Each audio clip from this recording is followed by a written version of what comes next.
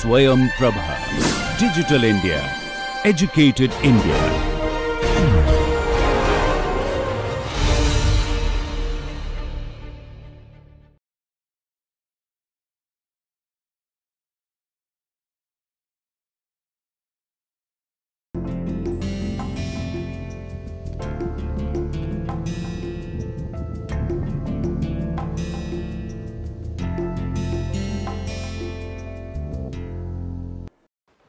Okay. See, this is the course outline generally. I have listed out 12 topics, starting from historical development, then rotor configuration, elements of hovering and forward flight, vertical flight, then forward flight, performance, rotor blade idealization, flap response, trim, and coupled flap lag torsion dynamics, and then introduction to certain stability problems. So, this is a vast number of topics are covered, but we will go slowly because it is a very ambitious thing to cover everything. But towards the end, if time permits, I will just give a brief introduction about some of the issues which one has to tackle, because unless you understand this basic stuff, you cannot directly go and then solve that, you can address those problems. They are from a practical point of view, what are the real issues. That is why the topic is given as helicopter theory, dynamics and aeroelasticity. Please note that dynamics is very, very important for this course. That is rigid body dynamics I am talking about. Later comes flexibility, structural dynamics, that is important, but at this level rigid body dynamics is essential. So, you can brush up of a rotating system, that is essential. Okay. And I have given a list of references, okay, about listed 10 books. I will go through one by one. The first book is Gesso and Myers, Aerodynamics of Helicopter, which is a 1952, but it is now available, one copy in the library, and it is out of print, but it is a good book. Basically, very, very for a beginner, it is good to read that.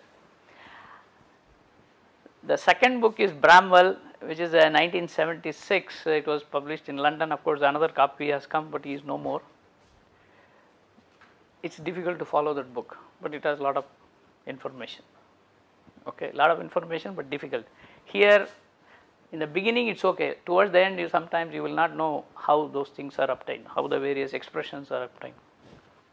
Then there is a Stepniewski, Rotary Wing Aerodynamics. This is a Dover publication. This also has a lot of information, but it is difficult to read that book. Then Wayne Johnson, this is about 1000 pages. There is also Helicopter Theory, which is a good book. See, all these books, later I would say, if you know helicopters, you can understand the book. You can't say that I will start reading the book and then understand. Okay, that is where the problem starts, because the dynamics is really important. Of course, I have my lecture notes, copies, which are there in the library. I do not know how many copies are there. There are sufficient number, and there I have given all my derivation starting from first principles, starting from basics. And please note, in this course I cannot derive the equations in the class, because if I derive, then I will spend enormous time only in deriving, and then at the end what I require is the result, but then most of my time is spent on just algebra. So, I will be using PowerPoint, but the in between steps you have to read, understand how they are obtained. Okay. And Padfield, this is Prouty is about performance mainly, and then Padfield is about flight dynamics. So, you will find that the focus of each book is slightly different. You will find certain book will refer some topics, but some other book you do not even see that. Okay. and you will get to know only at the end of the course, oh, this is what I mentioned in the first lecture, what I told you. Then Leishman, this is about helicopter aerodynamics. And then Snedden, this is, I don't have that book, but it's a basic helicopter. Then Bailava, which is a structure, this from an industry, is a bit slightly different. So you will find that I follow my notes, but I have all these books, all the books I have pretty much, except this Snedden, because I find it's a little low level, so I didn't buy. These are kind of books which you require for a helicopter theory. There is other class of books which are like a pilot flying. How do you fly? That's from the pilot point of view. They will also call helicopter aerodynamics, something like that, but it's like a flight manual. Lot of pictures, but you don't see any equation and only words. It's very difficult to follow, but because for a person who is not flying, he doesn't know what that means. But the person who is flying, for him equations are not important. He is more worried about how the vehicle behaves or flies or what happens. Okay, so there is a difference between the kind of books which are this and the books which are pilot manuals. Then of course you can have the maintenance manual and etc. etc. Okay, we will not get into the maintenance part. And of course the grading, like I said, you have a midterm, final and assignment term paper. Term paper you have to, every one I will give one topic. That depends on your interest, plus it is relevant to helicopters, because I want to know how many have really registered, because I find 15, then 7 added, then 2 deleted. So I have to fix how many. Once the list comes, I will list out the topics. I will say each one is going to do one topic, and that is about 30% weightage. And assignments I will give, but I don't, I will give the problems, you have to work it out. If you have doubt, you can ask me, but I am not really asking every day you submit this assignment, but certain things I will ask you to submit. Okay, and that's about the overall picture of the, I would say, the course outline. I will try to make it like a story, the whole course. Okay, now we start the course. Let us see what the helicopter. This is what 15th January 1909, what Wilbur Wright brothers, he said about it. So he says, like all novices, we began with the helicopter in childhood, but soon saw it had no future and dropped it. The helicopter does with great labor what the balloon does without labor, and is no more fitted than the balloon for rapid horizontal flight. If its engine stops, it must fall with deathly violence, for it can neither float like an balloon nor glide like an airplane. The helicopter is much easier to design than an airplane, but it is worthless when done. Okay, so this is what the helicopter. Now that is a statement. Later you will have a counter statement that I will give at the end. So what is the helicopter? Okay, we will go slowly one by one. Very simple. Okay, we will start with the key difference between an aircraft and a helicopter. Of course, all flying vehicles, we need to have lift to support the weight, and you need propulsion for moving forward, because you need to lift, you need to have propulsion. But then once it is up in the air, you need control. Okay, so basically you need to have lift, propulsion, control. These are the 3 main things, and of course structure comes later, that's all part of it. I am just saying key. But in the helicopter, all these three, please note that, all the three, lift, propulsion and control, they are all done by the rotor. Only the rotor system has to do all three functions. And you will find some of the terminologies which are used in helicopters, they may contradict what is used in aircraft. So that is why those things will be introduced as we go along, because what you call thrust in a aircraft, it is for propulsion, but in the helicopter the word thrust is for lifting. Okay. So there are differences which we will introduce, you have to get used to that. Okay.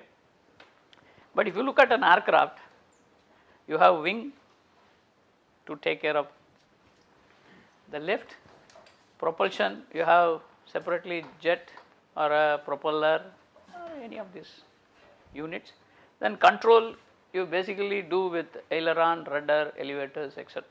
This is a traditional aircraft. But the key difference after this is helicopters can land and take off from any terrain.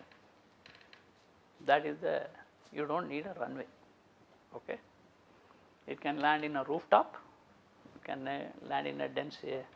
Even of course you need some clearance. Okay.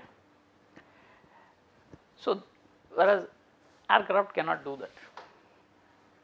So it is like a vertical takeoff and landing, you may call it VTOL, but this is the advantage of the helicopters.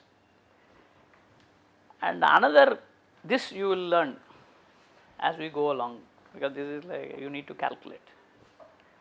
It can hover with minimum power, because you may say hovering capability you can have in different types of vehicles, but the power required to hover for each class of vehicle may be different.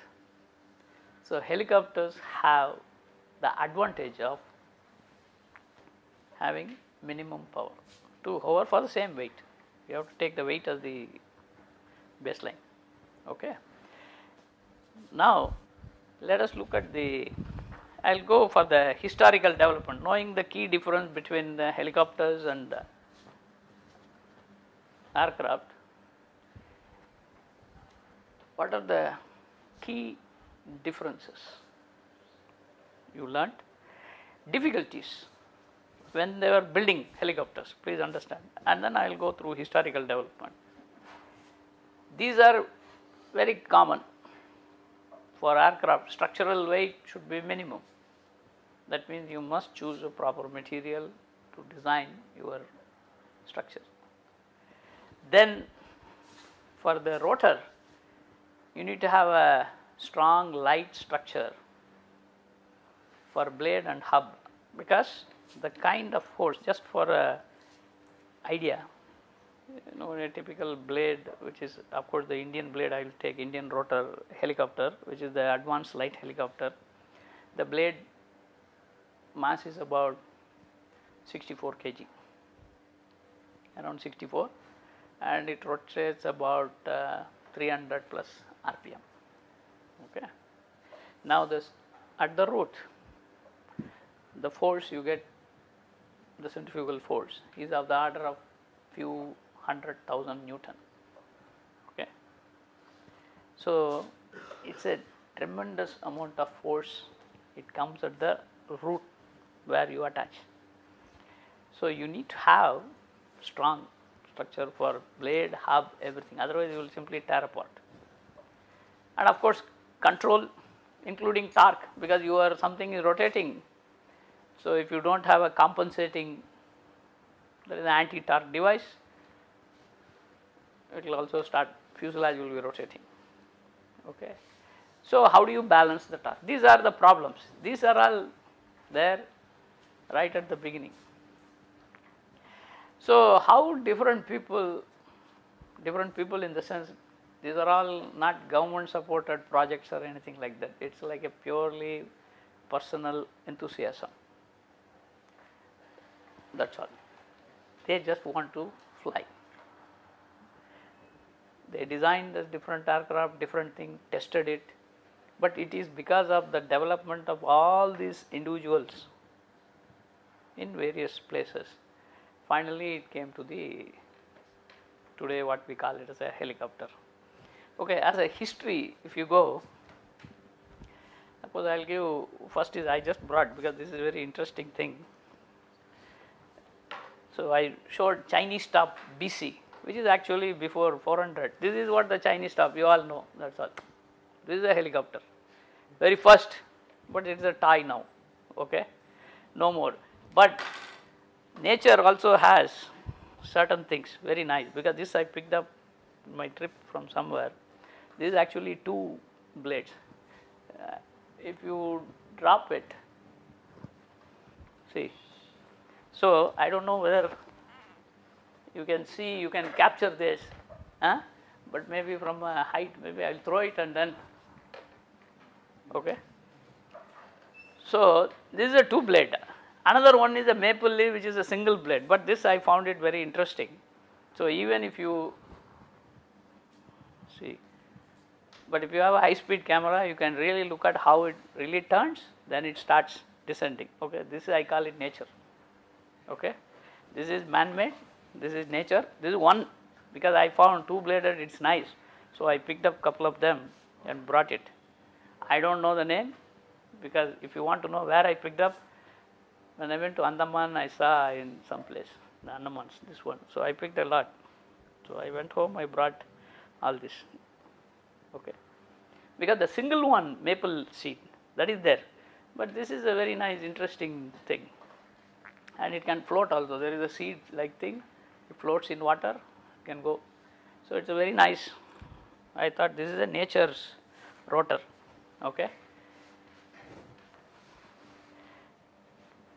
then you have 15th century Leonardo da Vinci. I will show that with that picture, which is actually Leonardo da Vinci's picture is this. Okay, this is the, we call it air screw. That means air is a medium, you just screw through that and you go up, that's all. Okay, it's a nice concept. And because this is a famous picture they always show. Then of course,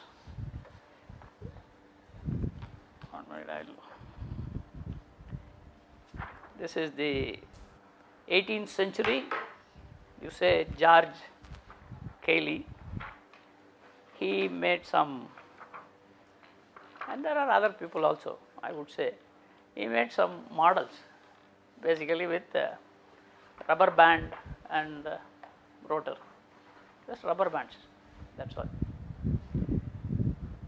These are all toys. You may see one rotor, then another one horizontal something.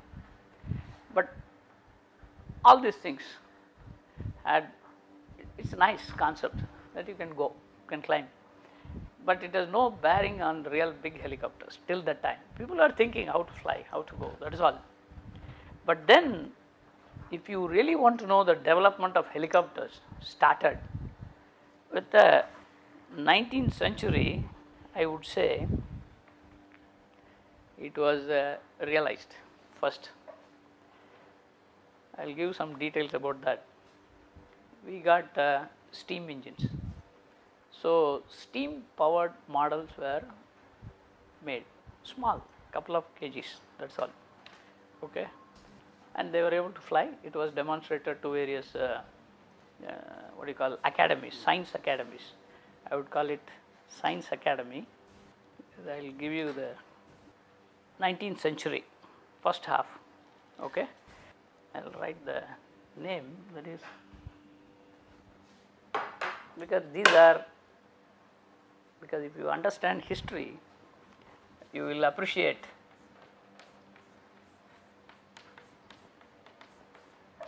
This is in England. This is 19th century, okay, and then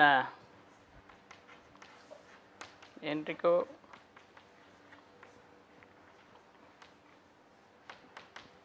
Forlanini. This is Italy. Okay, they built steam powered engines, and about this was 3.5 kg. Of course, with rotor they showed models. Okay, but then Edison, that's a very interesting thing. They said lack of reliable light engine, that means power. If you want to go up, you need to put some power. So the first thing that came up was power. Now the power requirement, Thomas Edison, you will be surprised. He said that, hey, unless you have an engine, weight to power, this is the engine, don't bother about rest of the things, just the engine.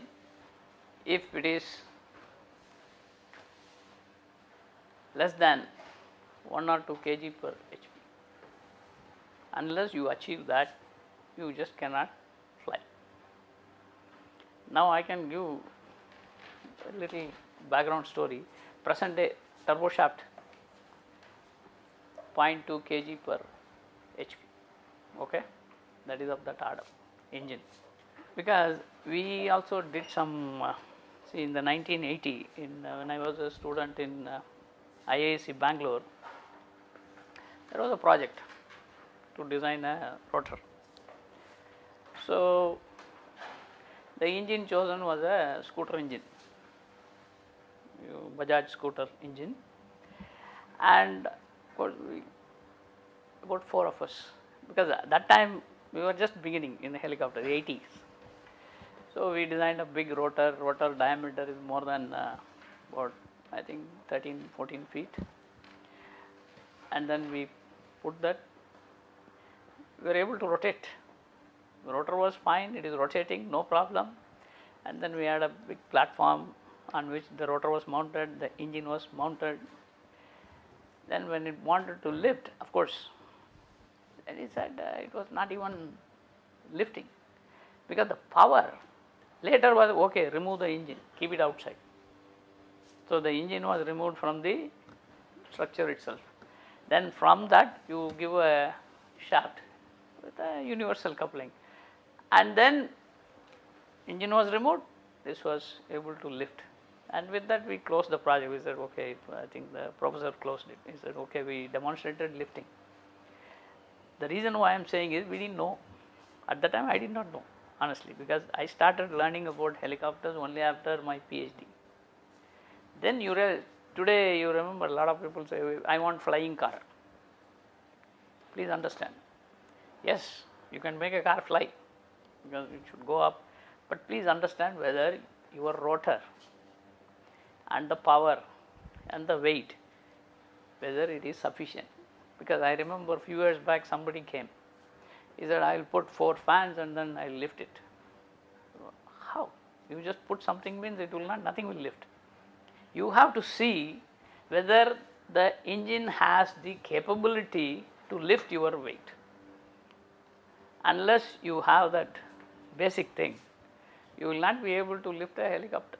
So that is the reason I said that this is very, very important if you are going to design a helicopter. Aircraft, you have a wing because wing lifts. Here actually the rotor has to lift the engine weight.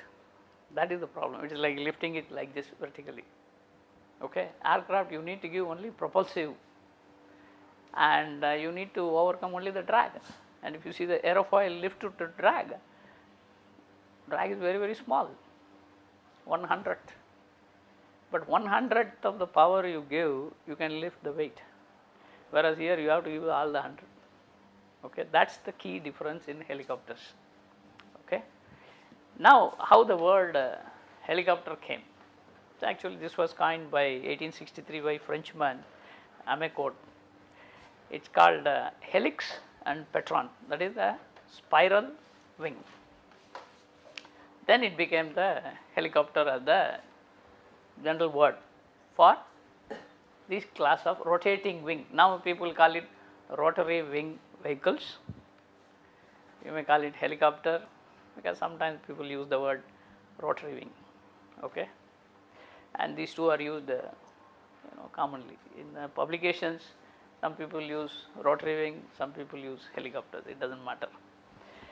But the real development of helicopters as a vehicle, you will see it started in 20th century. 1903 aircraft flew, December, that is Wright brothers. But most of the developments in terms of building a machine, now I will show a few of the sample pictures of how people built various machines. Okay, you will have an idea how the development was going on in building this helicopter. Okay, this is, I will show, this is the 20th century. This is in my notes, it is there, a lot of pictures. I have also a CD where I put my notes. Okay, 1904 Renault, France. Then Paul Carnot 1907. Please remember, aircraft flew 1903. Okay, I will just give some. This is one of the interesting way. Constructed a first man carrying helicopter with two contra-rotating rotors of 6-meter diameter in tandem, that is one behind the other. The total weight of the vehicle was 260 kg and was powered by 24 HP engine. This helicopter achieved an altitude of 0.3 meters for about 20 seconds. Okay, and it has problems with stability. However, Carnot became the first person to succeed in actual helicopter flight. 0.3 meters, 20 seconds. Okay, this is of that order. Please don't, as you go along, you will see really how people were struggling to build. Okay. Then of course this is again 1907. This has a 4-rotor helicopter. So you see, you have to have first engine. That was the first, it was realized. Steam engine was built, but then they made only models. Then came the IC engine, internal combustion engine.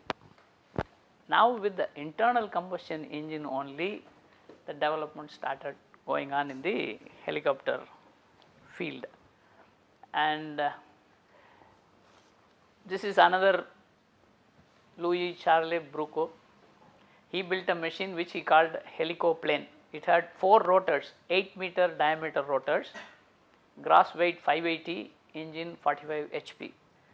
This made a tethered flight at an altitude of 1 meter for about 1 minute.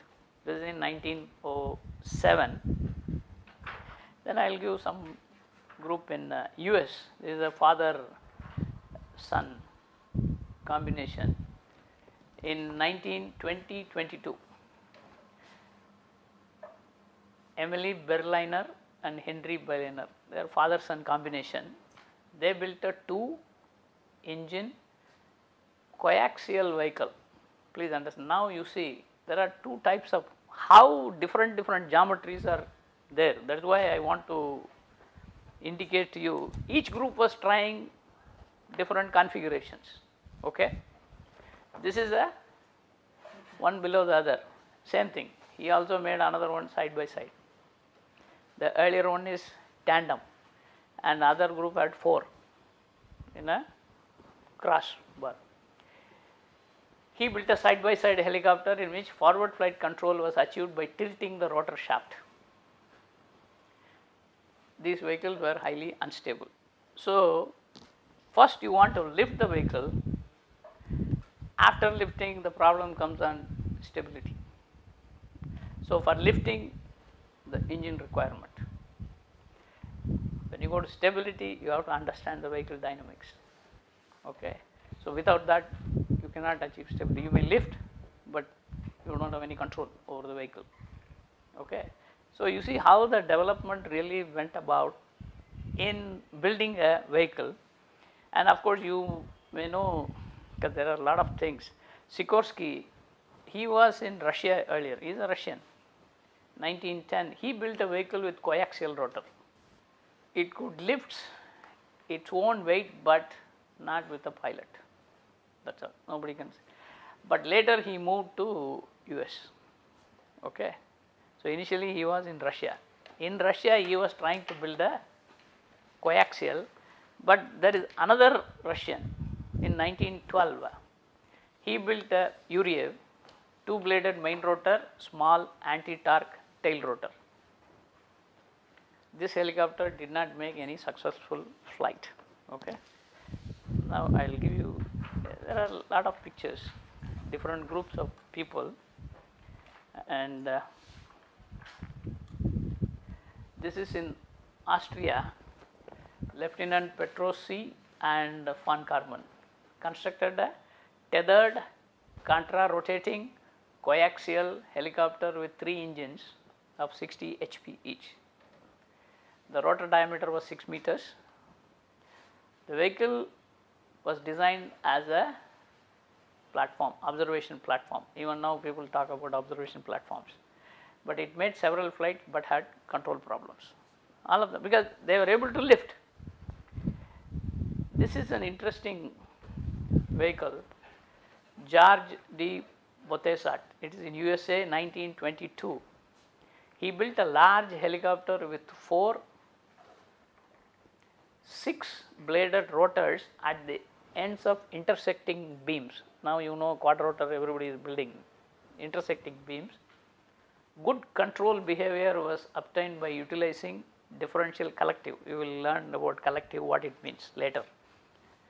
This vehicle made several flights with passengers up to an altitude of 4 meters to 6 meters.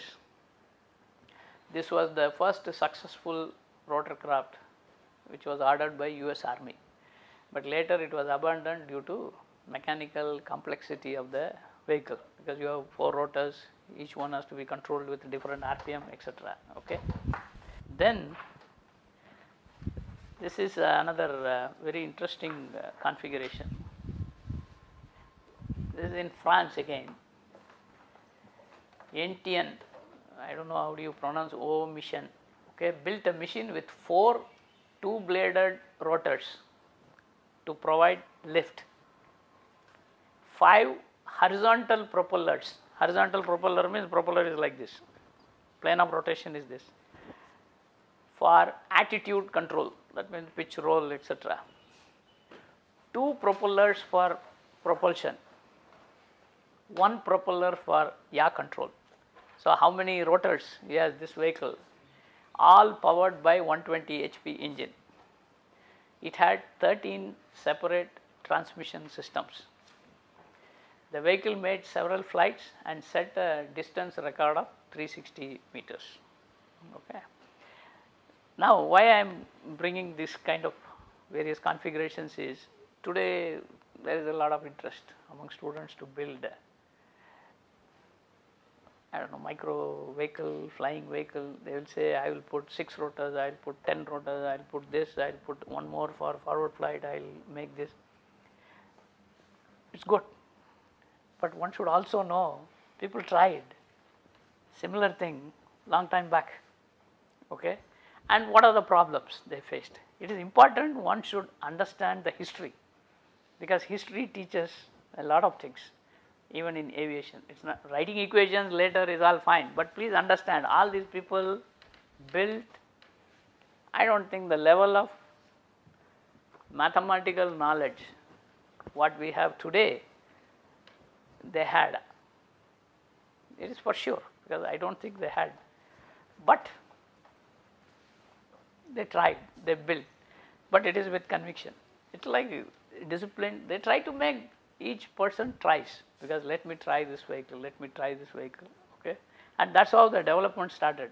Now this is another configuration. You look at it. This looks like Wright brothers, biplane, but he has. It is in Spain 2026. Raul Pescara built a helicopter with 2 coaxial rotors of 4 blades having a diameter 6. This was powered by 120 HP engine. For forward flight control, he warped the biplanes to change their pitch angle. How he warped, I don't know the technical details, but he was twisting. Okay, you will learn later. So he was the first to demonstrate, please note, cyclic pitch control. Earlier I used the word collective.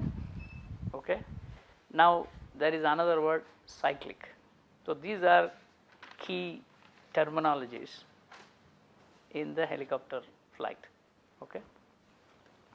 This vehicle set a distance of 736 meter, but again stability problems. Okay. Now a little deviation will go, and that is the autogyro. Okay. I will give a brief history on the autogyro. This is Sierra in Spain. What happened was, see, he wanted to build an aircraft. He built an aircraft, but then at low speed, the aircraft stalled. So he said that I want to fly at a very low speed. That was his thing. So he was the first one to design something called an autogyro. What it means is, there is a propeller, you see. This is like an aircraft, and of course a small wing is there. This rotor is a freewheeling rotor. It is like a windmill. What it does is, the rotor will be kept at this angle. Once it's at like what we showed from the seed, which when it is coming down, wind is going up, so it is rotating, right? And then it slows down. That means wind is going through the rotor, and because of that the rotor starts rotating like your windmill. And then once it rotates, at some angle it lifts, because the cross section of every blade is an aerofoil. Okay, so you get the lift, and he doesn't need any anti-torque because it is a freewheeling, and he can fly very low speed. That was he built that vehicle. But what happened was, but you need to go forward speed, it cannot just hover, because you need a forward speed for the wind. Like you see kids when they run with that small fan type in the paper there, when wind blows it starts rotating, same thing. So you run, instead of that you move the aircraft a little slowly, it starts spinning and then it lifts. But what he found was, the problem he faced, because why he is listed in, you consider this as the rotor disc, okay, and this is rotating, this is wind is coming this way. So when it is rotating, you will find here you will have a, because this is omega times some smaller velocity, then this is the forward velocity, the relative wind is additive, because you have a large relative wind. But once this goes this side, the relative wind subtracts. So he find on one side I am getting increased lift, other side reduced lift. So as a result, the moment the vehicle takes off, it was rolling. Okay. So what he did, that was his, why he is regarded as his ingenuity. He said that because there is a rolling movement that is generated on the vehicle when it starts. So I am going to, if you don't want rolling movement, I will put a hinge. Okay. listen, like a door. Because it is rotating, centrifugal force will pull, lift force will go, and it is moment transfer to the fuselage is minimized. Okay. So he was, this is a great engineering solution, and it was successful. He built 500 autogyros. Okay. He formed a company. He sold. It was a very successful vehicle. This is about 1925-27. That is Sierra. This is 28. Okay. Later, this is called the. Please note, I will use the word flap. Flap means, this is again a new word for rotor blade going up and down, that is out of plane of rotation, that is called flap. Okay. But it is rotating, but it is going up and down. Now he introduced a flap hinge, the first, and that is how he is successful, and is credited for that engineering solution. Okay. Then of course subsequently there are other problems happened. When it was going up and down, you know that centrifugal force is pulling this way, lift force is doing this way, but you will start getting, because when it moves, your center of gravity of the blade is moving back and forth from the axis of rotation. Then you will create Coriolis. The Coriolis will be in the plane. Okay. That means if you move your blade like this, you are going to get a force in this plane, and if it is not strong enough, you will break it. So there was a crash. Then he said, oh, this is another problem. Go and put one more hinge in the plane normal to that. That is called lead lag. Okay, lead lag hinge. Okay. So he put that lead lag. So you see from dynamics, now I can go back, but there are certain failures happen. I will not name anything. See, there are certain interesting things. You put up, there are certain absorbers which are put in rotors. Not all rotors. If you want to reduce the vibration, there is something called a vibration absorber system, pendulum absorbers. And I am just giving a story. Initially they put a pendulum with 2 kg weight, which was fine, it is reducing the vibration, but then they put 4 kg with the same attachment, but then when in flight it flew off. Okay. Because the attachment, whatever you have, because if you have 4 kg, the in-plane Coriolis force is tremendous, you are just increasing it, and as a result that whole thing broke. So you have to see from a dynamics point of view, whenever you have anything system which is rotating, which is moving, flapping up and down, and it also moves back and forth, you need to evaluate the dynamic force precisely. That is why the dynamics becomes very important in the rotor blade. Please understand, this rotor blade is, like I said, 6 meters. That is a, just for sample, the blade radius normally around 6 meters, you can say. There are blades which are 13 meters long. Okay. The diameter is more than 100 feet. There are helicopters. So please imagine, that's a very long blade. It's highly flexible. That's why when the helicopter is parked, you find that blades are down. So you are now dealing with a system, a beam, you can say, because it's a long beam, a beam which is like, it can do this and you are rotating. So you have to be careful about the dynamics of that. Okay.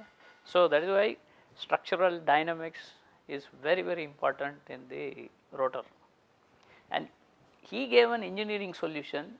Now it is used in this form or in some other form. So as we go along in the course, you will see, oh, flap hinge is by Sierra. That is why he is given, even though this is not a real helicopter. He did not build a helicopter because it cannot hover. Okay. Then this is another vehicle which was Henry Fock. This is in I think it is in Germany. Okay. He built a helicopter with two rotor side by side, but you see a small propeller like thing. Actually that is not a propeller, that is a cooling. This is a rotor to cool the engine. It's like in your car, your radiator, you have some small fan, it is like that. It is not a propulsive thing. And he built this. This rotor had articulated hub. Articulated means you put a hinge. Later I will explain what is articulated. And he has directional control and vertical. Of course, he had put a tail. It also has the shape of a aircraft, but wings are not there. The rotors are the wings. This vehicle set records for speed, 122 kilometers per hour, altitude more than 2 kilometers, and endurance 1 hour 20 minutes, and set a distance record of 224 kilometers. This was one of the successful vehicle. But then you go to Igor Sikorsky in US in 1939-41. First he built, because he moved from Russia to US, VS, it's called VS 300 1941, which had a single 3-bladed main rotor, a tail rotor. See here in this picture you will see there is one rotor here, one rotor here, there is one rotor here, and then one main. These are two horizontal things. Initially his model had these. Later he removed these two horizontal rotors, put them in the middle as one rotor. Later that also he removed. Okay. That one was a R4, a derivative of VS was constructed. That is why it was reduced to 2 and finally to 1 vertical tail rotor. 1942, R4, a derivative of VS 300 was constructed. This helicopter had single main rotor and 1 tail rotor.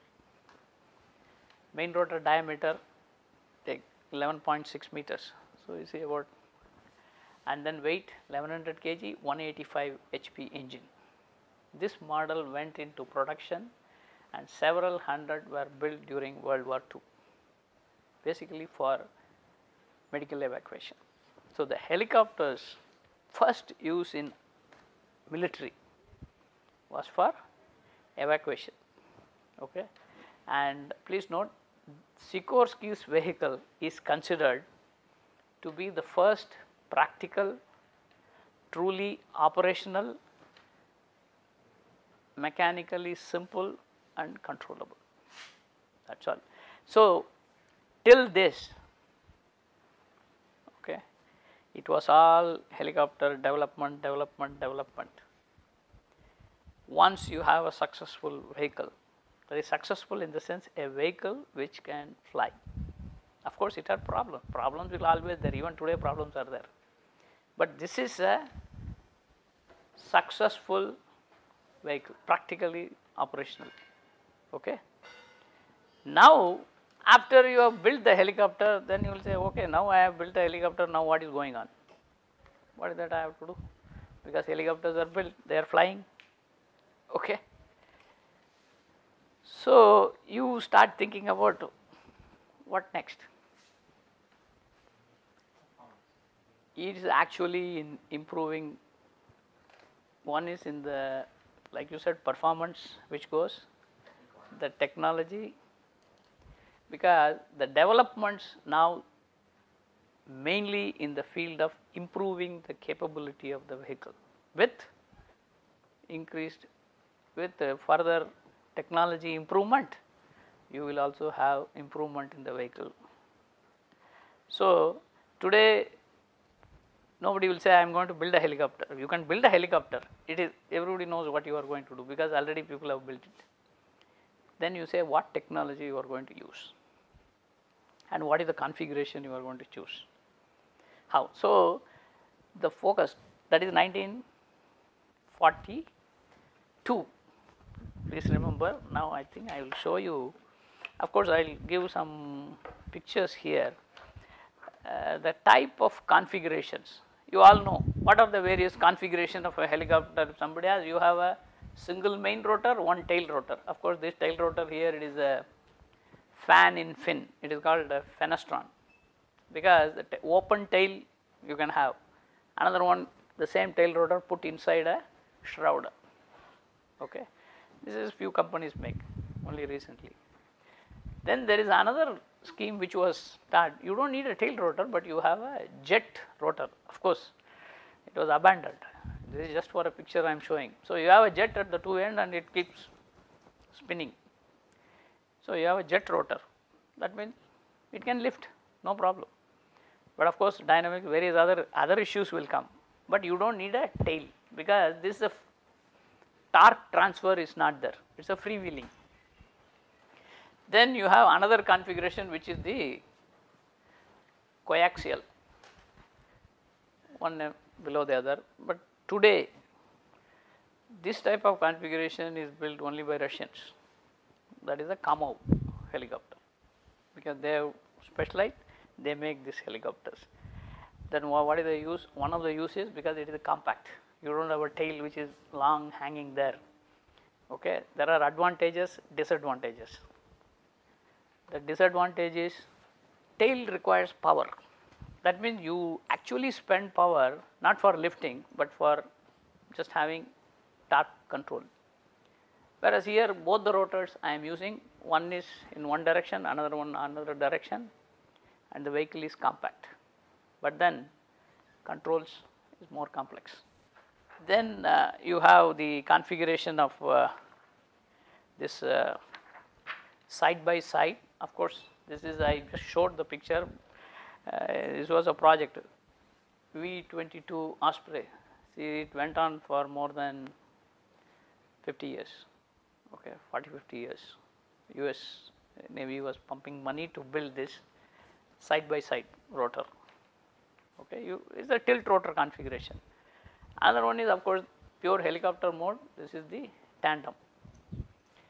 Advantage in tandem, please understand, you can shift your CG to a large. The CG travel is more, whereas in the conventional helicopter the CG travel is highly limited. Please understand, it's maybe less than maybe 20-30 centimeters in the longitudinal direction. You can't put wherever you want. So, there are restrictions where the CG should be, because otherwise you just cannot fly the vehicle. So, but this is for heavy lift, okay. It cannot do the same kind of very highly maneuverable things. So, every vehicle has its pluses and minus. Of course, the transmission system is complex, and you see the tail rotor, this rotor is slightly above this rotor because the wake or whatever the disturbance from this should not hit it. If it hits, then it will have its own problem. So, you have, these are the basic configurations, and of course, there is another configuration which is called the no tar, that is no tail rotor. Okay.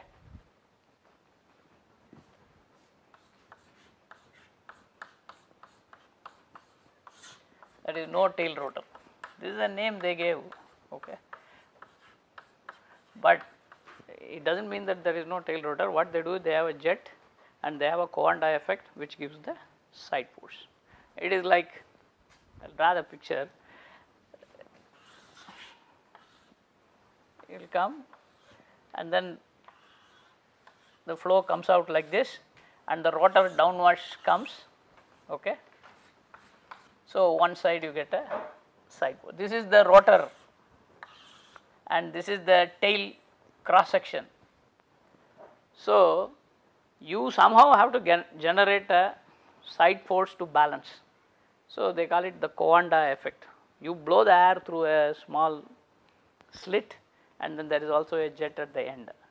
That means there is a fan inside the tail, okay, that blows the air through the tail and the air comes out and that gives the reaction force and then balance. This is called a notar configuration, but it is only for one helicopter that was built.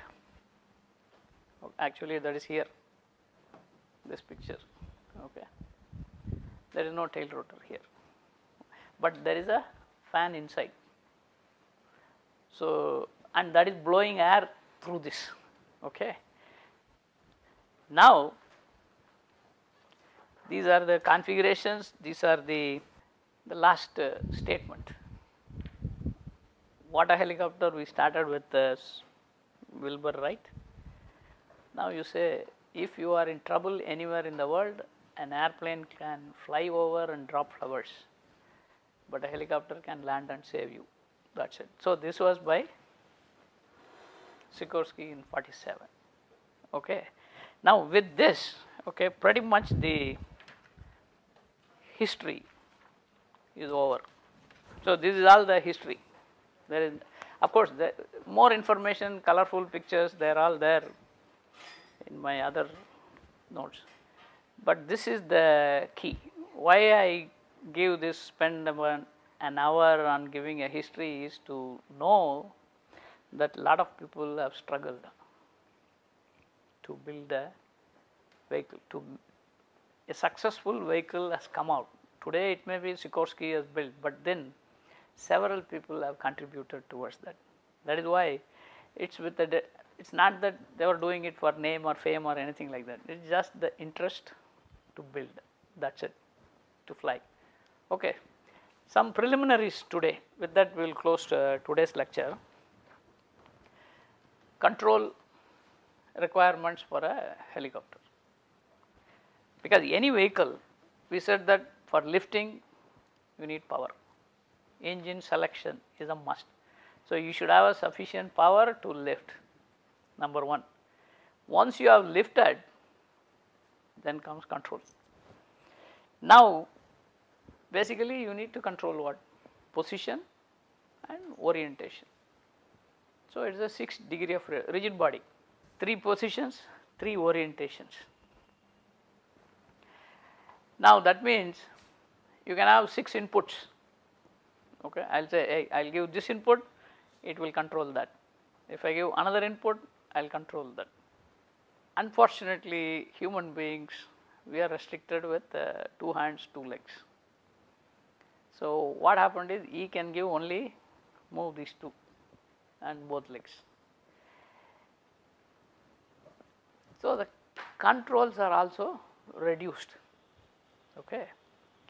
But how do you reduce? Mean you reduce the number of controls by coupling.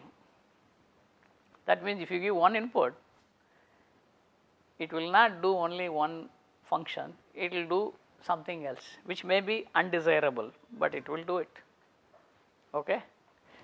So in the helicopter, what are the controls? Okay. I have used 4 main list down. One is the vertical, that means you want to go up and down, simple, okay. That means the helicopter's altitude is changed only by one control. That control is collective pitch. I have used the word collective pitch. You will slowly understand what is the meaning of collective pitch. As we go along, you will learn. But from a pilot's operation point of view, he will have a lever on his left hand. Please understand. That lever he will pull it up, pull it down. That's all. If he pulls it up, he is going up. If you push it down, he is coming down. So that is the collective lever. I will show a schematic. Then for directional control, because you need to know which direction you are pointing, that is called the yaw. We know because we are all aerospace engineers, so yaw control. That is by tail rotor pitch angle, because the tail rotor is there, you adjust the side force. So if you increase, you will turn, you will go this way. So the tail rotor pitch angle he controls by pedal. So his two legs are engaged in controlling only the tail rotor. So either you will move this way or you will move this way. Okay. So now we have basically kind of split the two functions, even though later you will understand all of them are coupled. Okay. Then comes longitudinal lateral. That means you want to move forward or you want to move sidewards. But then here, when you want to move forward, what happens is the vehicle also pitches. There is a nose down. How you move a vehicle forward? See, how you move a vehicle go up is you increase the lifting capability. That is, you increase the pitch angle of the blade. That is basically the angle of attack, because you all know the basic aerodynamics of an aerofoil. I change the angle of attack of the blade, I get increased lift, so I am going up. But here I want to go forward. Forward means how do I go? I do not have a propeller to push me forward. So what is done is, this is the difference between the aircraft and the helicopter. The rotor disc, you call it the disc. The vector, the force vector, we call it thrust vector. Just for simple, thrust vector is perpendicular to the rotor. Now I tilt the rotor disc forward. When I tilt the rotor disc forward, my thrust vector is also tilted forward. Okay. As a result, I get a forward component of the force and a vertical component. Vertical component will support the weight, forward component will push me forward. But the problem is, when you tilt the rotor, this is the horizontal thing, I tilt it. So my thrust is here. Initially the CG is right here, it is coming down, I am holding it. Now what happens, because of the tilt, it has gone, I am going to get a moment about the CG. Now the movement also it will come.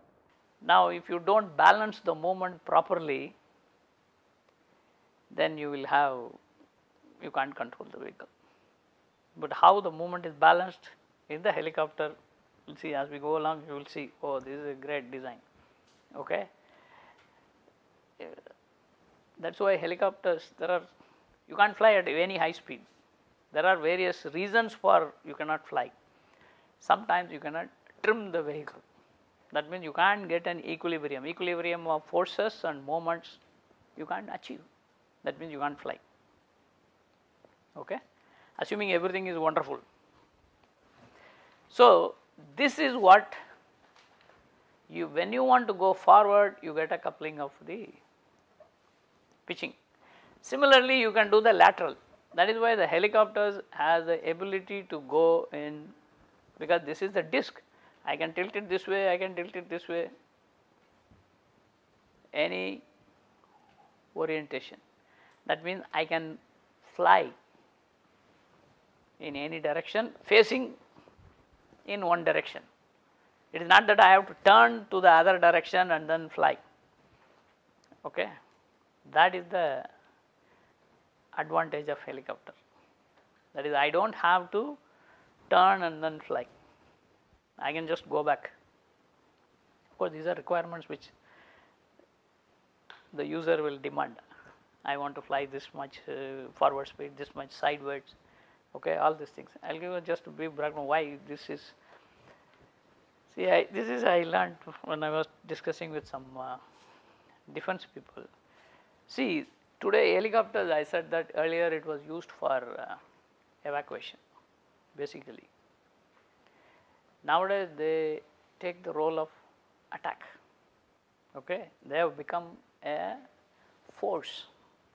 Earlier it was only for injured people, emergency evacuation, or in the military. The reason was it was it's a very interesting political thing.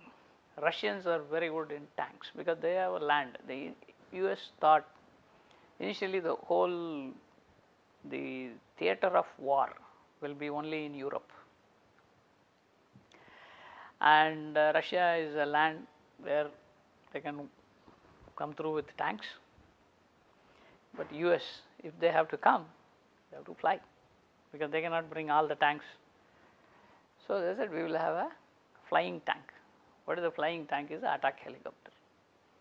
So now that is how the concept of attack helicopters themselves have come about, because they say that okay, you can hide, you can be below the tree top, then suddenly go up, fire, and again you go down, or you can go back. Now the role of the helicopter is completely, the demands are met more and more because the services say okay, this is good, we will use it for some other reasons. Okay.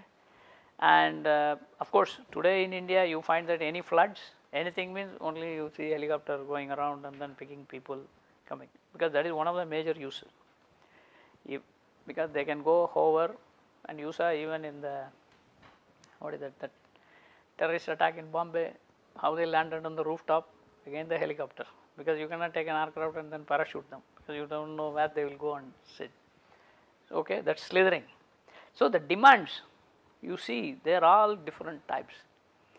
So they meet. That is why today helicopters have become an important flying vehicle,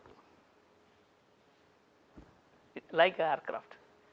It has its own utility which cannot be met by an aircraft, conventional aircraft.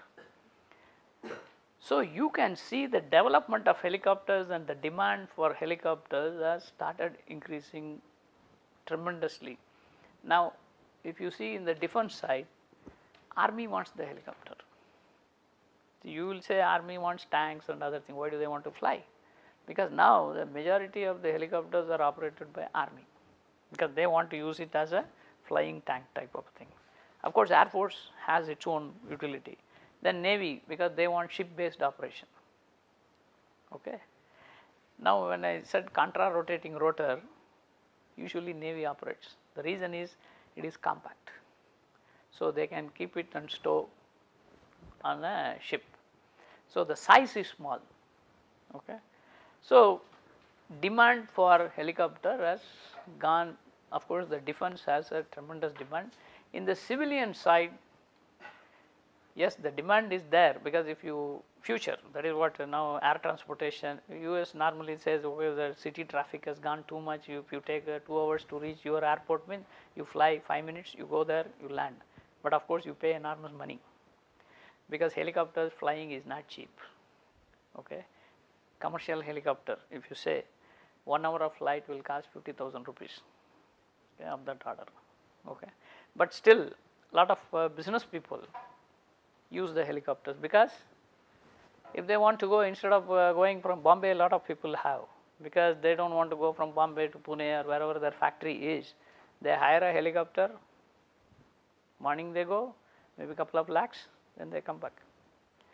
So utility is going. Of course there are problems. Now offshore, which is a civilian operation, you need to go and then put the personnel only with the helicopters, or you have to send them by ship. So that is why the helicopter utility is growing, but it is a very complex vehicle. At the end of the course, today you may not know what is the complexity. This is what one complexity is basic thing. You have a disc, you want to tilt it, okay, because I said with words, hey, this is the thrust, you just tilt the thrust. Good. How do you do it? That is the next question. Okay. Because you know that if I tilt it, I will fly forward. Of course, it gives me a coupling of pitch and coupling of roll also. But how do I tilt it? I can't take the whole shaft.